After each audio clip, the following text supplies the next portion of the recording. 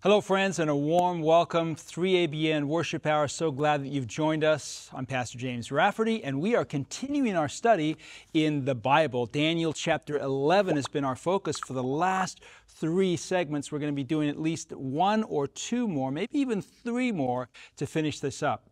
The last moments of Earth's history, or the final moments of Earth's history, is what we're talking about. Daniel chapter 11, we've been looking at these verses, especially verses 40 to 45, in conjunction with Revelation chapter 13. We've learned a lot so far. We'll summarize a little bit of what we've learned, and then we're going to move into the final verses that we haven't covered, specifically verses 41 to 45, and then, of course, Daniel chapter 12, verses 1 through 3. So again, so glad you've joined us. I want to encourage you to get a Bible, get a pen, get some paper, take some notes. We're going to be looking at a lot of Bible verses. We're not going to be throwing a lot of statements up on the video here. We're going to be doing the old-fashioned way. We're going to be going into the Word of God to try to understand what is being prophesied here in Daniel chapter 11. Of course, before we do that, we want to start with a word of prayer. So join me as we ask for the Holy Spirit to be here with us. Father in heaven, just want to thank you again for this opportunity to study your word. I want to pray that you will guide us, our minds, our hearts, take us to heaven. Help us to understand. Jesus promised us that when we read the book of Daniel, we will understand these prophecies. So, Father, we claim that promise, and we claim your promise in John chapters 14, 15, 16, that you would send the Holy Spirit, that the Holy Spirit would teach us and instruct us and convict us and comfort us. Do that for us, we pray. In Jesus' name, amen. Okay, let's open our Bibles to Daniel chapter 11. Daniel chapter 11. We're going to just summarize a little bit of what we've learned so far. The main point that we've been focusing on as we've moved through these verses is the new covenant. Our first meeting on Daniel 11 was entitled Rage Against the Covenant. And it was focusing primarily on several verses in Daniel 11. Let me just point out the verses. Verses 22, and then Daniel 11 verses 28, verse 30, and verse 32. And in each of these verses, we have a description of a power that is working against the Holy Covenant, having indignity, is being indignant against the covenant, having rage against the covenant, destroying the prince of the covenant. We realize then, as we look at Daniel chapter 11, these final verses, at least from verse 22 and onward, there is an assault, an attack made against God's holy covenant. And we identified the Holy Covenant and the Prince of the Covenant being Jesus Christ. We identified God's Holy Covenant when we looked at Hebrews chapter 8, verses 6 through 12. The Holy Covenant is God putting His law in our hearts and our minds. It's His power, and it is the Holy Spirit and us being instructed by the Holy Spirit to be His people, and then finally His cleansing of our sins and iniquities so that they are completely blotted out. So we see the Holy Covenant being undermined in Daniel chapter 11 by a power that is identified as the 4th power of the book of Daniel's 4 visions, Daniel 2, Daniel 7, Daniel 8, and Daniel 11. And that power is Rome in 2 phases, pagan Rome and papal Rome. Now, as we look through Daniel chapter 11, verses 30, all the way down to verse 39, we found that this depicts the Dark Ages, the 1260 days or prophetic days or literal years of Bible prophecy when the church went into the wilderness. And as the church went into the wilderness during this period, we pick up in Revelation chapter 12, the woman fleeing into the wilderness and being fed of God for the same period, 1260 prophetic days or literal years.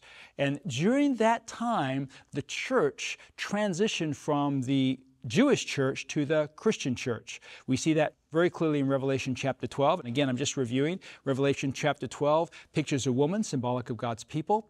And this woman brings forth a man-child who is caught up to heaven. That is speaking about Messiah, Jesus Christ. In verse 5, he's caught up to heaven. And then in verse 6, the church, the Jewish church, transitions to the Christian church, at least in the prophetic language of Revelation chapter 12. In Revelation 12, verse 6, the woman flees into the wilderness. That's the Christian church fleeing from persecution. And that continues on all the way through till 1798, when the woman comes out of the wilderness And the remnant of her seed are identified as keeping the commandments of God and having the testimony of Jesus Christ. And that's Revelation chapter 12 and verse 17. During that wilderness time, the woman is helped by the earth, the persecution of the dragon, the waters that the dragon throws out of his mouth, the persecution that comes against the woman from the dragon during the Dark Ages is swallowed up by the earth, which is symbolic or representing America, the continent of America, a land where the woman fled with eagle's wings to find economic blessings and religious liberty or freedom to worship God according to the dictates of conscience.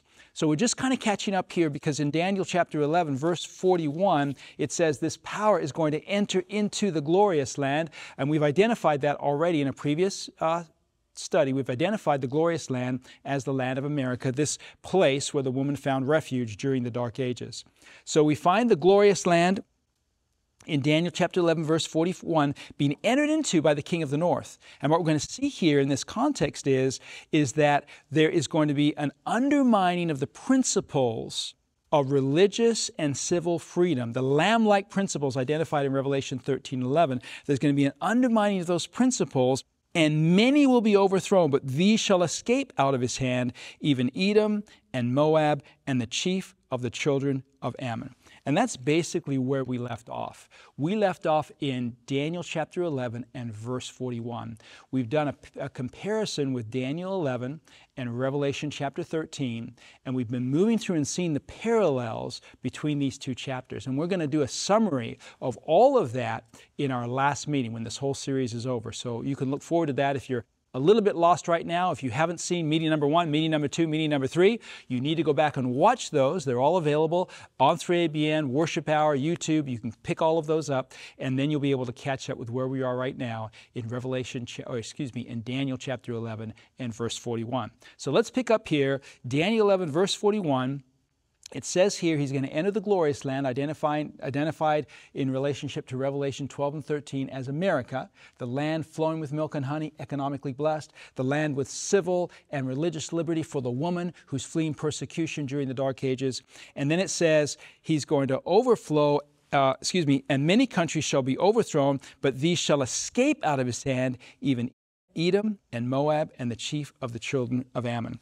So who are these tribes identified as escaping out of the hand of this king of the north power as it's seeking to consolidate its strength and control the world? And by the way, control of the world is what we see in these verses following verse 41, verses 42 to 45, control of the world, economic control and spiritual control of the world. That's exactly what we see in Revelation chapter 13. The whole world is going to follow after this earthly power identified symbolically as a beast, and everyone's going to have to receive a mark in their forehead or in their hand if they want to be able to buy or sell. And those that don't comply are going to lose their lives. Their lives are going to be threatened. There's going to be a death decree against them. We'll see the same thing here in these verses.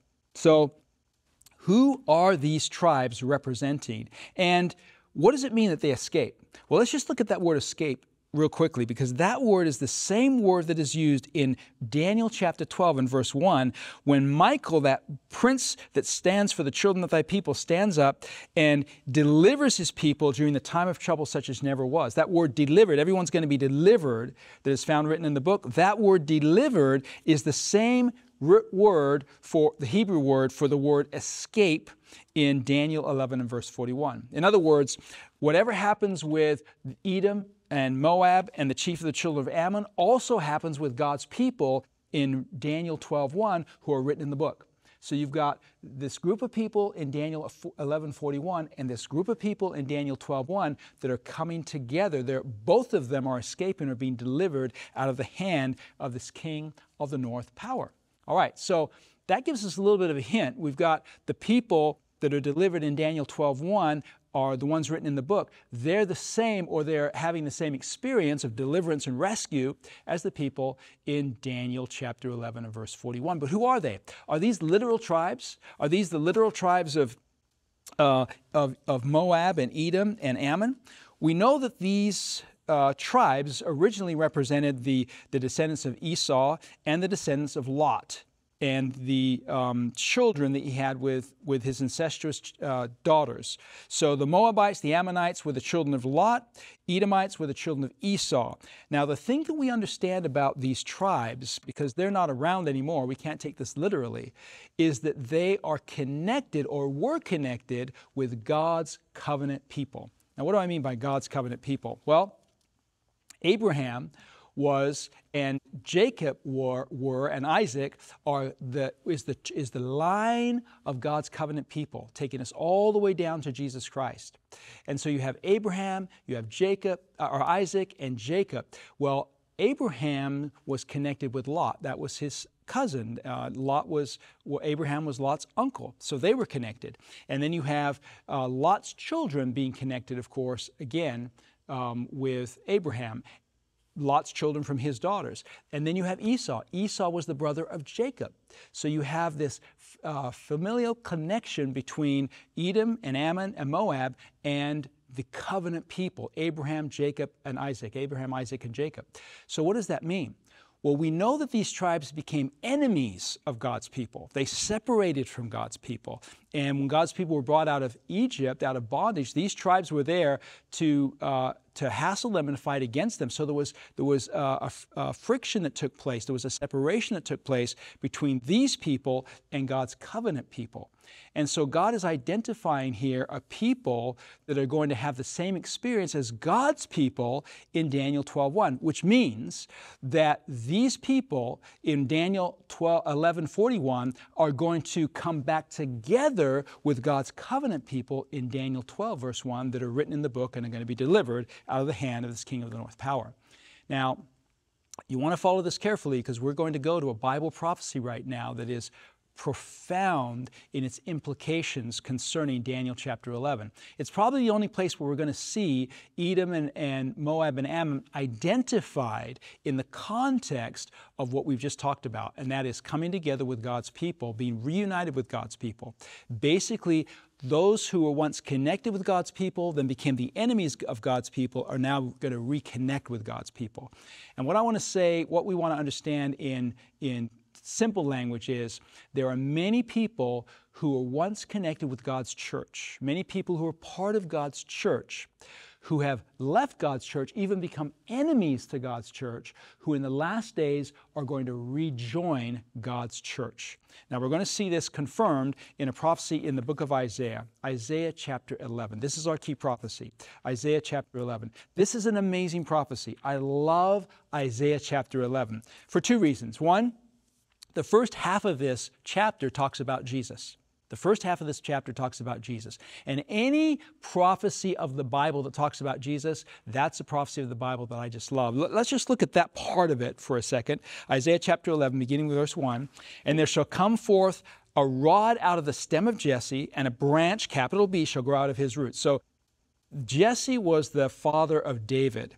And the branch, capital B, is talking about Christ, who became the son of David. So you have Jesse birthing David, and David's heritage going down, his lineage leads to Jesus Christ, who is called the Son of David. And then it says in verse 2, the Spirit of the Lord shall rest upon him, the Spirit of wisdom and understanding, and the Spirit of counsel and of might, the Spirit of knowledge and of the fear of the Lord. That's seven spirit. That's a sevenfold Spirit of God resting upon Jesus Christ. So this is a fulfillment of what we see in the book of Revelation, where it says the seven spirits of God rested upon him. And of course, we want to understand this in a symbolic way. It's not talking about a literal number necessarily, but the completeness. The number 7 means complete or perfect. The completeness of the Spirit of God rested upon Jesus Christ. Then it says in verse 3, and it shall make him, that is the Spirit of God, and its completeness shall make him of quick understanding in the fear of the Lord. He shall not judge after the sight of his eyes, neither reprove after the hearing of his ears, but with righteousness shall he judge the poor, and reprove with equity for the meek of the earth. And he shall smite the earth with the rod of his mouth, and with the breath of his lips shall he slay the wicked. Now, this is talking about Christ when he first came, and how he didn't judge people after the sight of his eyes. He didn't make judgments after the hearing of his ears. A perfect illustration of this would be when this woman in John chapter 8 was brought before Christ and thrown before him by the Pharisees because she was caught in adultery in the very act. And they told him this woman was caught in adultery in the very act, and Moses said she should be stoned. And of course, he could see with his eyes and he could hear with his ears that she was guilty, but he didn't judge according to the sight of his eyes or according to the hearing of his ears. He judged with righteous judgment. And so he started writing in the sand, and as he started writing in the sand, all these accusers began to walk away, and he said, "He that is without sin among you, let him cast the first stone," and there was none that accused her. And then he said to the woman, "Neither do I accuse you. Go and sin no more." That is a fulfillment of this very prophecy in Isaiah chapter 11. So the first half of this prophecy in Isaiah chapter 11 applies to Jesus. And as you continue to read it, it moves right into the new heavens and the new earth. It talks about the lion and the wolf and the lamb and the fatling all sitting down together, and a little child leading them. And then it talks about the suckling child playing in the hole of a poisonous snake, of an asp, and the cockatrice den. And then it says in verse 9, "They shall not hurt nor destroy in all my holy mountain, for the earth shall be full of the knowledge of the Lord as the waters cover the sea." So verses 1 through 9, they take in the ministry of Christ, and then of course all the way through to the new heavens and the new earth. And then we go back in verse 11. Verse 10 says, "And in that day there shall be a root of Jesse, which shall stand for an ensign of the people. To it shall the Gentiles seek, and his rest shall be glorious." This ensign is talking about Christ. We are to lift up Jesus Christ. He says, "I, if I be lifted up," John 12:32, "will draw all unto me." So as we see Christ lifted up, he becomes an ensign of the people, and the Gentiles seek him, and his rest is glorious. Now, verse 11, "And it shall come to pass in that day." This is post-Christ, but before the 1,000 years, before the new heavens and the new earth. It'll come to pass in that day when Jesus is lifted up, when the gospel is taken to all the world, as we've been commissioned to do in Matthew chapter 28, verses 18 and 19, or 19 and 20. When this happens, when Jesus is lifted up, notice verse 11, "The Lord shall set his hand the second time to recover the remnant of his people, which shall be left from Assyria, and from Egypt, and from Pathros, and from Cush, and from Elam, and from Shinar, and from Hamath, and from the islands of the sea." This is a worldwide work. Jesus told us in Matthew 28, "Go to all the world and preach the gospel." Lift up Jesus Christ. Lift up the gospel. Let all be drawn unto him. This verse is actually placing us in our present day situation. The ministry, for example, of 3 angels broadcasting, taking the gospel to all the world through these satellites and through these messages, reaching every corner of the globe. This is a fulfillment of Isaiah chapter 11, verse 11. And God is going to draw back the outcasts of Israel. Let's continue to read here and see what we're told is going to happen as the gospel is taken to all the world. Verse 12, "He shall set up an ensign for the nations," and that ensign is Jesus Christ. "And he shall assemble the outcasts of Israel, those who have gone away from the fold, be they Presbyterians or Baptists or Catholics or Adventists or Jews, whoever they are, whoever has left God, left the fold." Remember, Jesus says in John chapter 10, "Other sheep I have that are not of this fold, them also will I call, and there'll be one shepherd and one fold." Right? So he's going to gather the outcasts of Israel. He's going to gather together the dispersed of Judah from the 4 corners of the earth. Right? So this is a worldwide message. When Jesus comes the second time in Matthew 24, his angels gather his elect from the 4 corners of the earth. That means in every direction, north, south, east, and west, God's people are going to be gathered. Before they're gathered literally by the angels to go to heaven, they're going to be gathered spiritually back into the fold, the truth of God, by the lifting up of Jesus Christ. And then it says in verse 13, "The envy also of Ephraim shall depart, and the adversaries of Judah shall be cut off. Ephraim shall not envy Judah, and Judah shall not vex Ephraim. Okay, all of this vexing, all of this jealousy, all of this envy that takes place within God's church, among God's people, all that's going out the window. When this prophecy is fulfilled, all of that goes out the window. And we're going to see God's people present a united front. They're going to come together in Jesus Christ. No one's going to say, I'm of Paul, I'm of Cephas, and I'm of Apollos. They're all going to say, I am of Christ, and I cleave unto him. But in that day, verse 14, they shall fly upon the shoulders of the Philistines toward the west, which means they're coming from the east. And that's an important point to notice as we get back to Daniel chapter 11. They're going to fly upon the shoulders of the Philistines toward the west, and they shall spoil them of the east together. Now, I'm going to stop right there. We'll get to our point here in just a second. Just let's understand this part of the verse. They'll fly upon the shoulders of the Philistines. Now, the Philistines are notably the enemy of God's people. And so this verse today would mean that it's the enemies of God's people that are going to support the message, the proclamation of this message.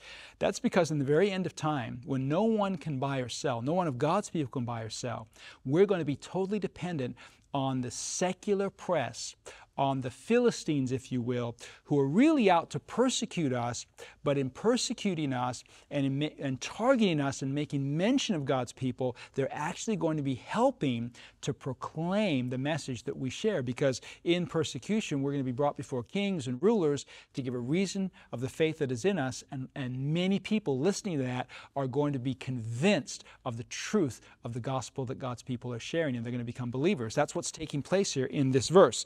So continuing on, and it says here, they're going to spoil them of the east together. That means they're coming against these Eastern religions. And I just want to say that one of the marks today of Eastern religion is this idea of the immortal soul. I mean, the idea that the soul somehow escapes from the body at death and continues on in some type of form, whether that's reincarnation or whether that's, living in the spirit in some ethereal way outside of your body. That's Eastern religion. That's the essence of Eastern religion, that we will not surely die. The first lie that was ever told by Satan in the Garden of Eden. And that is going to be completely dismantled when this message is proclaimed, because this message is focusing on the second coming of Christ. And the second coming of Christ brings with it the resurrection of the dead. And there's no need for a resurrection of the dead if we're already alive somewhere outside of our bodies. There's no need for a resurrection of the dead because we're not dead. But if what the Bible teaches is true, if we are actually dead, then this message is going to have a powerful impact upon people, because they're going to realize that yes, when you die completely, not surely, but not surely, but completely surely. You die, and the resurrection is our only hope. And of course, that resurrection, we hope for all who believe, is the resurrection, first resurrection of the righteous or the just. But notice what it says here. They're going to fly up. I'm going to read the whole verse again. They're going to fly upon the shoulders of the Philistines toward the west. They're going to spoil them of the east together. All of that Eastern mysticism is going out the window. And they shall lay their hand upon Edom and Moab, and the children of Ammon shall obey them. And that's where we get our connection with Daniel chapter 11. So Daniel chapter 11 is connecting these three tribes together as escaping out of the hand of the king of the north. And we've identified the king of the north as the papal Roman power. And that papal Roman power is immersed in spiritualism. They're immersed in the idea that the soul escapes from the body at death and goes on to live in a place called purgatory or in heaven or in hell, which is not what the Bible teaches. And so when this message goes forth in the end of time, there are going to be a lot of people who have left the church, who've left the truth, who've left the Word of God. Maybe they're in other churches, maybe they're in Babylon in confusion about this, but they are going to realize the truths of God's Word, and they're going to lay their hand on them. God's people are going to lay their hand on them, and they're going to obey them. They're going to come out of Babylon, Revelation chapter 18. They're going to come out of Babylon, and they're going to stand with God's people. They're going to escape out of the hand of the king of the north. So these verses, Isaiah chapter 11, verses 11 all the way through the rest of the chapter, verse 16, help us to understand what's going on in Daniel chapter 11, verse 41. Let's read the rest of the verses. And the Lord shall utterly destroy the tongue of the Egyptian sea, and his mighty wind shall make it shake his hand over the river, and shall smite it in the 7 streams, and make men go over dry shod. Now that's very symbolic language. It's very difficult to understand this. But let's just put some effort in here. God is talking about what happened with Egypt. God is talking about this tongue of the Egyptians. God is talking about the river that's going to be smitten so that God's people go over dry shod. That's all taking us back to the deliverance of God's people from Egypt, right? They went through the Red Sea. The Red Sea was parted so they could go through on dry land. They destroyed the tongue of the Egyptians. In other words, they destroyed the culture of the Egyptians. God took that out of his people as he delivered them from Egypt and brought them into the promised land. We have a heavenly Canaan, and God is going to destroy this Egyptian, this worldliness, the secularism that we have imbibed on this earth. He's going to take that out of us. He's going to deliver us through the waters, the multitudes, nations, and peoples and tongues, Revelation 17:15. We'll look at that in more detail in a minute. And he's going to bring us to the heavenly Canaan by his mighty power. And then verse 16, and there shall be a highway for the remnant of his people that shall be left from Assyria, like it was to Israel in the day when he came up out of the land of Egypt. So there you go. There's the application to the land of Egypt, and yet it's being applied to God's people in the end of time. So Isaiah chapter 11, verses 11 through 16 are going to help us to understand Daniel chapter 11 and verse 41. It's really simple. Let me just summarize it this way. In Daniel 11, verse 41, it is saying that as the king of the north comes against atheism, the king of the south in verse 40, with chariots and horsemen and many ships, and overflows and passes over into all these countries that are going to be named here as we continue to study, as that happens, a lot of people are going to wake up and they're going to realize, whoa, this is prophecy being fulfilled. There's a group of people that have been talking about this happening for a long time. They're called Seventh-day Adventists, and they've been talking about this in relationship to Revelation chapter 13, about how this king of the north power would receive a wound, and the wound would be healed, and he would come back like a whirlwind and take control of all of the countries and take control of the economy of the world and enforce a worship to the point that no man would be able to buy or sell. As it says in a verse following here, he's going to plant his tabernacles between the seas and the glorious holy mountain, but he's going to come to his end and none shall help him. So we're seeing some amazing insights here as we look at these two prophecies in in Daniel 11 and Revelation 13 coming together. There's a lot for us to understand here, a lot of study to do. So I'm sure we're going to have a couple more sessions on this. Let's continue now into verse 42. And he, now this is talking about this king of the north power that we've identified as papal Rome, with the support of the United States, because they're coming together in Daniel 11 and in Revelation 13. They're coming together to make the one is making an image to the other. The United States is imaging the papacy, and they're coming together to enforce worship in the last days.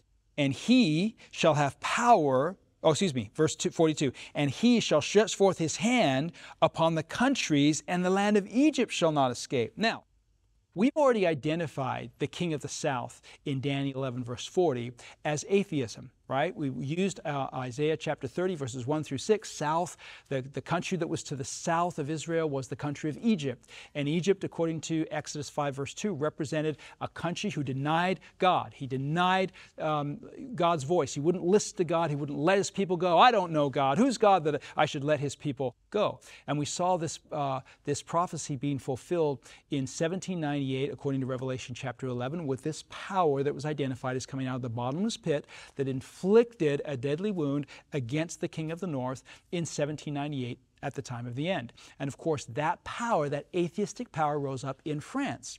And eventually it spread through all of Europe, and we, in our day, recognized that Eastern Europe became what we call the Soviet bloc, or the USSR, right? They were the modern manifestation of this atheistic power, but they weren't the only manifestation of this atheistic power. And when he, the king of the north, the papacy, with the help of the United States, as we studied in a previous meeting, the Holy Alliance, when the papacy came against this power with chariots and horsemen, that is military might of the United States, building up missiles, etc., in the western Western European countries, and then again with ships, that is economic pressure, which is exactly what we read about in Reader's Digest happening as the President Reagan and the Pope John Paul II worked together, conspired together to bring down the USSR through the Solidarity movement. We recognize that this was a fulfillment of prophecy in relationship to the fall of the King of the South, right, that took place as the fulfillment of Daniel chapter 11, verse 40. But now we're in verse 42, and now we have Egypt mentioned again. And what that tells us is that God prophetically is right on target, because even though the USSR came down, we still have a second atheistic power that is at large in the world today, and that power is none other than China, right?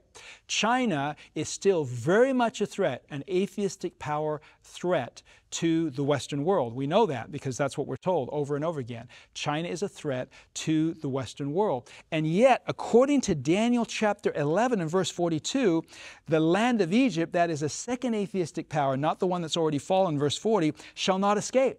This land of Egypt that I think is identifying China, and let me just say it this way, I believe that Bible prophecy is predicting that the power of China will not escape the twofold combination of the papacy and the United States as they seek to enforce the mark of the beast in these last days. So that's what we see taking place here in verse 42. It's a prediction, if you will. It's a prophetic prediction. You know, we've wondered about this power, what's going to happen, and sometimes, well, it's not so strong, and then other times it is strong. Depending on what the news says, we can go either way with this country, but we don't want to depend as Christian believers on what the news says. We want to depend on what the Word of God says. And the Word of God says that China is going to follow along with the protocol that everyone else has to follow along with. No one, whether they're great or small, rich or poor, free or bond, no one is going to get an exemption card. Everyone is going to have to go along with this enforced worship. Everyone's going to have to go along with receiving the mark of the beast in their forehead or in their hand. The hand signifying going along with it, not necessarily believing it. Now, you can only receive the seal in your forehead. You have to believe it. But the seal of God, but the mark of the beast you can receive in your forehead or in your hand, which would imply secular powers going along with it, but not necessarily believing it. And of course, we could share a lot about that, but right now we don't have time. Let's continue on. So, notice verse 43. And he shall have power over the treasures of gold and of silver and all the precious things of Egypt. There's Egypt mentioned again, atheistic power. And the Libyans and the Ethiopians shall be at his steps. So now we have this economic control. And I'm just going to say it this way. This worldwide economic control, right?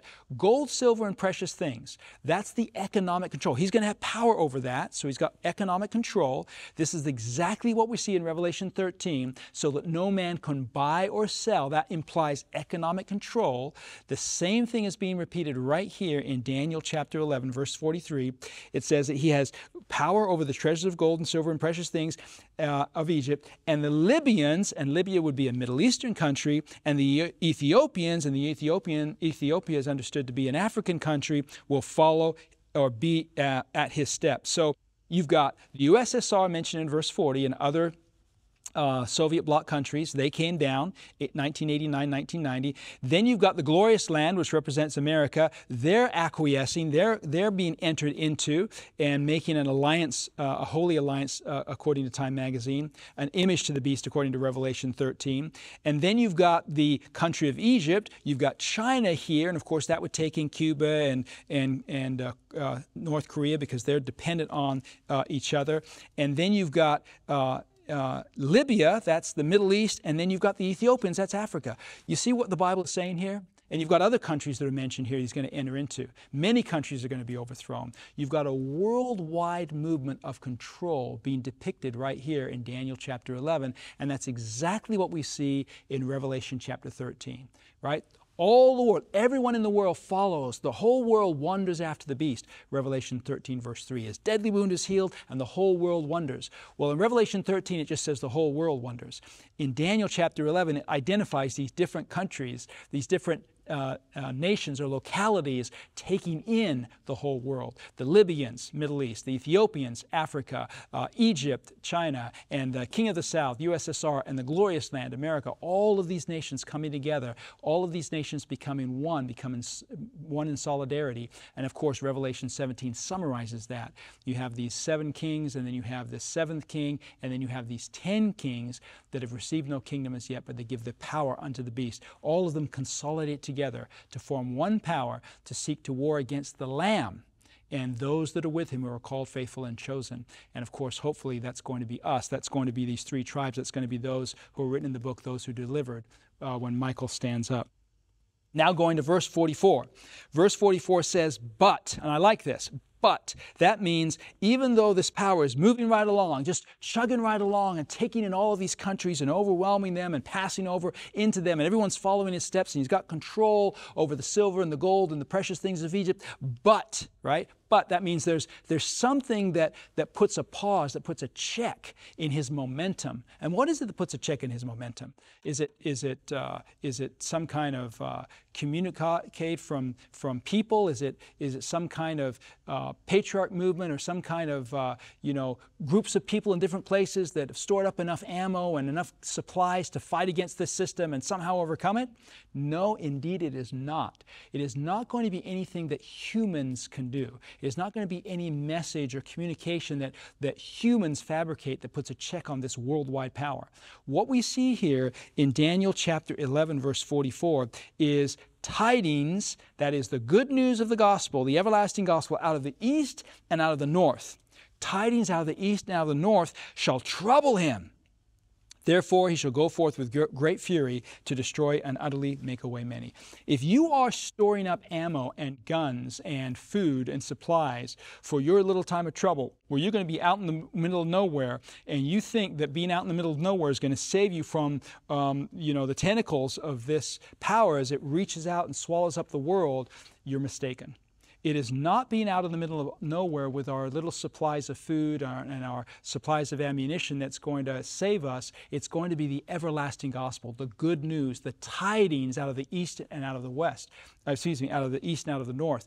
That's what's going to trouble this power. Now, this power, when it hears those tidings, is going to go forth to destroy and utterly make away many. There's a death decree here that's implied. We see the same thing again in Revelation chapter 13, right? No man can buy or sell, and if you don't receive the mark, you're going to be marked for death, right? Same thing in Revelation chapter 13, verses 15, 16, and 17. So, what we see here is that the only hope for planet Earth during this time is tidings out of the east and out of the north.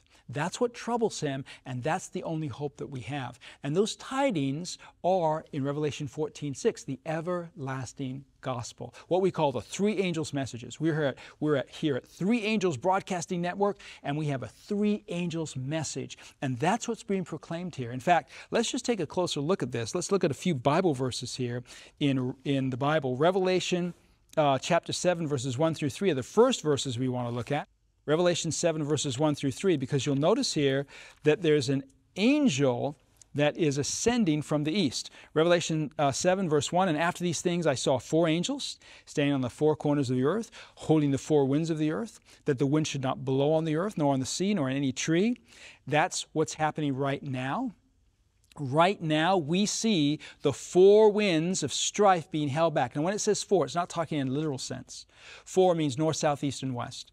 We're talking about a worldwide withholding of strife and war and bloodshed and famine. Now, you might think, well, it seems like that's happening in our world today. Yes, it is. So these winds are kind of being let loose a little bit, but they're not completely let loose until God's servants are sealed with the seal of God, in contrast to the mark of the beast. And the seal of God, it says in verse 2, it comes to us from an angel that ascends from the, guess what? The east. And I saw another angel ascending from the east, having the seal of God, the living God. And he cried with a loud voice to the 4 angels to whom it was given to hurt the earth and the sea, saying, hurt not the earth, neither the sea, nor the trees, till we have sealed the servants of our God in their foreheads. I wish we could do a whole study here on the 144,000, but I want to give a little shout out for Salvation in Symbols and Signs. It's a program that you can find on Dare to Dream. You can find it on 3ABN Plus app. You can find it on the YouTube app, or in YouTube, 3ABN YouTube.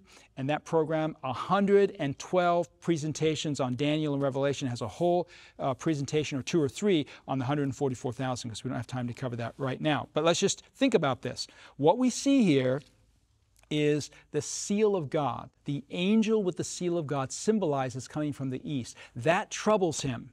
The tidings, the message of the sealing of God's people troubles him. Why? Because the seal of God stands counter to the mark of the beast. The seal of God involves being sealed into the truth so we can't be moved, according to Ephesians chapter 1. Settled into the gospel so we can't be moved. It involves the stamp of God's character on our foreheads. We're going to have His name written in our foreheads. And the name of God is synonymous with the law of God.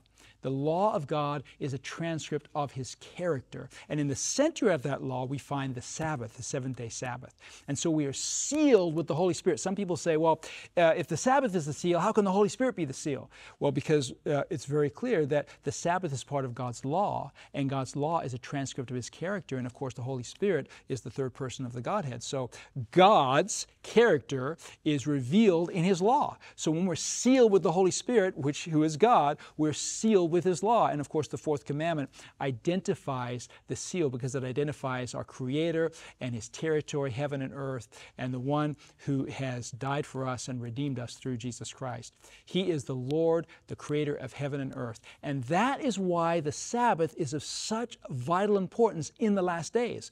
That is why this King of the North Power is seeking to set up his counterfeit system in contrast to God's day of worship. And that word, of course, worship, is used all through Revelation chapters 13 and 14 when it describes the conflict between God and these powers in the last days. So you have the sealing angel coming from the east, tidings out of the east, and out of the north. What does the north represent? Well, notice this. This will kind of confirm both of the thoughts we're going to be talking about here in relationship to the east and the north. Isaiah 41, verse 25. Isaiah 41, verse 25 is talking about Jesus Christ returning to this earth. It's a prophetic verse, and it says, I've raised up one from the north. That's where Jesus comes from. He comes from the north, because God is the true King of the north, and Jesus comes from God. He comes from His throne. He comes from the north.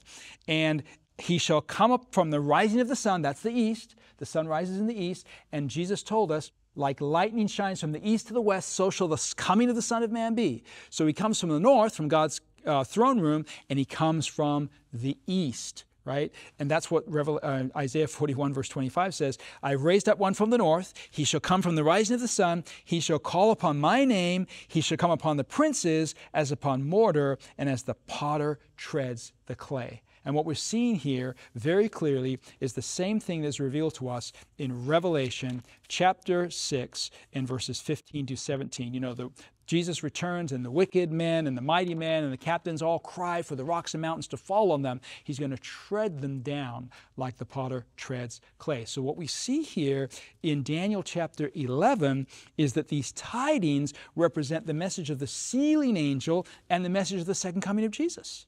The sealing angel comes from the east. The seal of God, of course, is the seal of the Holy Spirit, the character of God. The essence of that character is the law of God, a transcript of His character. So we're sealed into the law so we can't be moved. The Sabbath is the center of that law, and the seventh-day Sabbath. And then we have the north, which represents the direction from which Christ comes. He comes from the north and from the rising of the sun. So basically what you have, these tidings represent people who are proclaiming the seventh-day Sabbath as the seal of God and the second coming of Jesus Christ.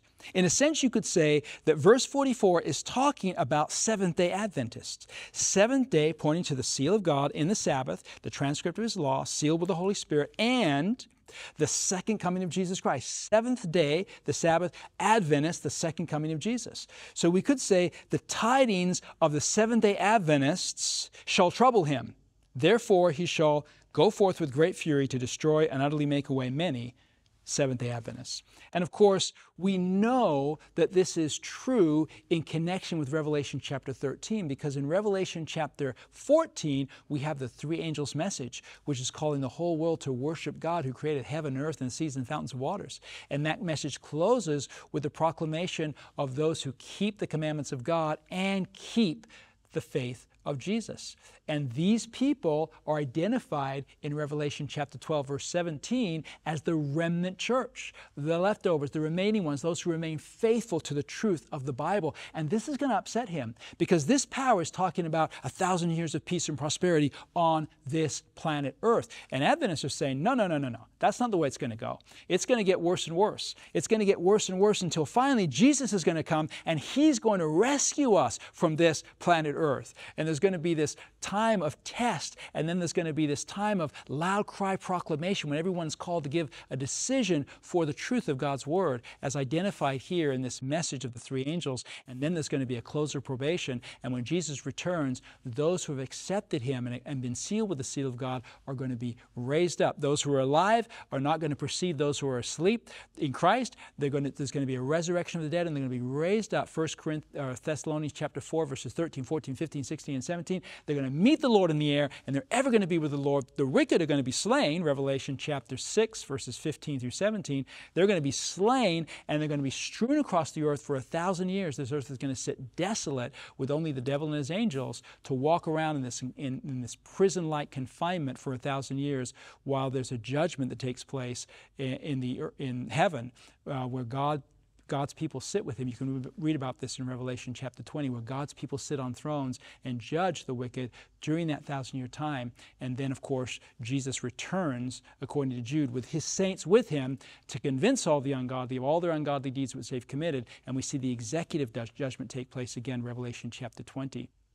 So this message troubles him, because people are starting to believe this message. They're actually being awakened with this convicting power of the Holy Spirit, and they're taking their stand. They're coming out of Edom and Moab and the chief of the children of Ammon. They're coming out of all these dispersed places. All these people that have left and gone to the four corners of the earth are now coming back into the truth of the Bible. God's church is being purified. People are going out by company after company is going out, and tribe after tribe is coming in. A great exchange is taking place during this loud cry message when these tidings go forth. And this finally gets to the place where they say, enough is enough. We just need to rid the earth of this little remnant people. They're destroying our plans for the future. We just need to get rid of them. Their message is not in harmony with our agenda. We're just going to get rid of them, and then we can go on with our plan. And of course, this doesn't happen, because we have verse 45. Verse 45 tells us, and He, this power, shall plant the tabernacles of His palace between the seas and the glorious holy mountain, yet He shall come to His end, and none shall help Him. So we see here that this power thinks it can eliminate the remnant and go on with His plans of planting His tabernacles between the seas and the glorious holy mountain. But He is going to come to His end, and none shall help Him, because at that time Michael's going to stand up. Now, one of the things that we misunderstand about verse 45 is the literalness. We think it's a literal prophecy, that this is going to take place between the two seas in the Middle East, literally in the Middle East. Whereas this Bible prophecy that we're reading here, Daniel chapter 11, 40 to 45, is a worldwide prophecy. It's not a prophecy that's focused just on the Middle East. It's a worldwide prophecy. We see this in Revelation 13. And the seas and the glorious holy mountain are not the two places between which this power sits, but rather they are two distinct places that this power is trying to get to obscure. In other words, well, let's just look at the verses here. In other words, the seas represent, in Revelation 17:15, peoples, nations, multitudes, and tongues, waters. And then the glorious holy mountain, that represents Mount Zion. In Revelation 14, verse 1, God's people are pictured on Mount Zion. In Hebrews chapter 12, verses 22 and 23, Mount Zion is pictured as God's church in heaven, where the books register God's faithful people. In Psalm 48, 1 and 2, Mount Zion is the place where God dwells. In Isaiah 14, verses 12 through 14 and 15 through 20, Mount Zion is the place where Satan wants to sit in the sides of the north. He wants to sit in God's place. And that's the plan that's being carried out in verse 45. It's the same plan we see in Revelation chapter 13, because we know that the dragon, according to Revelation 12, 7 through 9, is none other than the serpent, the devil, that old serpent that deceives the world. And that dragon is who gives the place and power to the first beast, the sea beast, Revelation 13, that is the papacy, and it's the same power that gives power and strength to the beast with lamb-like horns that comes out of the earth, who ends up speaking like a dragon, who has the voice of a dragon. These two earthly powers come together in the dragon, who is Satan. Satan is the one behind setting up this false system of worship. In Revelation 13, it's the mark of the beast. But in Daniel chapter 11, it's identified as him planting a tabernacles of his palace. Now, that word tabernacles is used over 100 times in the Bible to describe God's place of worship. So you've got his tabernacles, that is the tabernacles of the king of the north. His place of worship is being put in the place of God's place of worship. And the seas would simply represent the peoples of this world. Same thing we see in Revelation. The whole world is going to follow, the whole world is going to worship. And the glorious holy mountain is Mount Zion. Right? The glorious holy mountain, according to the Bible, is Mount Zion, where God's people are registered. Mount Zion, where Jesus is. Mount Zion, where the Lamb is, and where we are to be with him, according to Ephesians chapter 2, sitting in heavenly places. So what is happening here is the devil, through his earthly powers, is seeking to establish a false system of worship, his tabernacles between the seas, the peoples, nations, multitudes, and tongues of this world, and the glorious holy mountain. He's seeking to obscure the worship that belongs to God by planting himself between the peoples of this earth and God. But he will come to his end, and none shall help him, because at that time Michael shall stand up. Now, what is that time?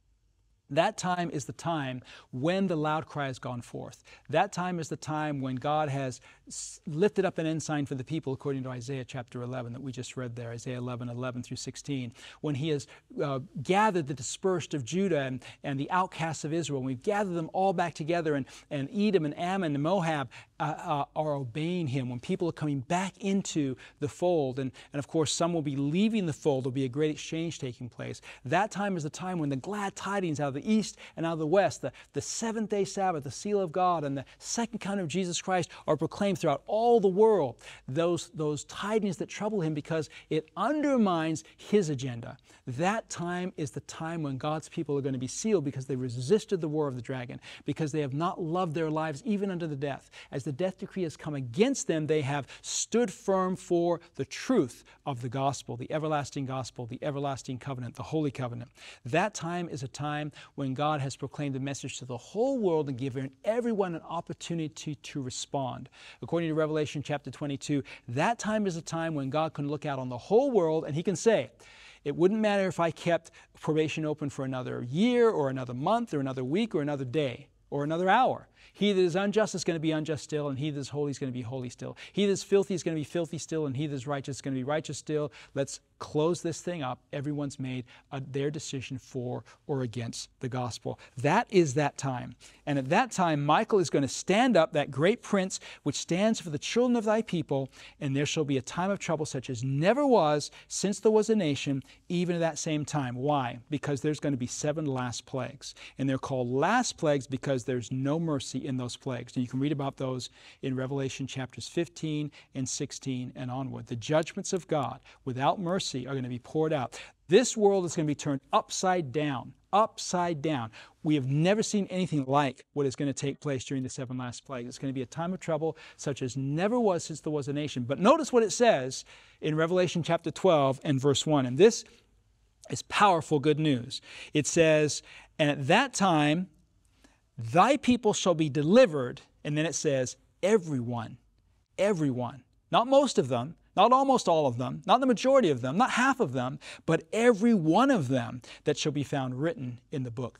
All of God's people are going to be delivered. Every single person that resisted the mark of the beast, every single person that said no to enforced worship, that stood for liberty and freedom of conscience, even though they could no longer buy or sell. And of course, we know what that's like. We've already had that little bit of test here in the last 3 years with the C-19 and the EE jab. We know what it's like to be coerced, so that if you don't go along with the majority of people, even though, they say the science is on their side, You will not be able to have access. You will not be able to buy or sell. You will not be able to go to school. You will not be able to finish your job or to go to work or to receive a paycheck. We already have a little bit of taste of what that's like.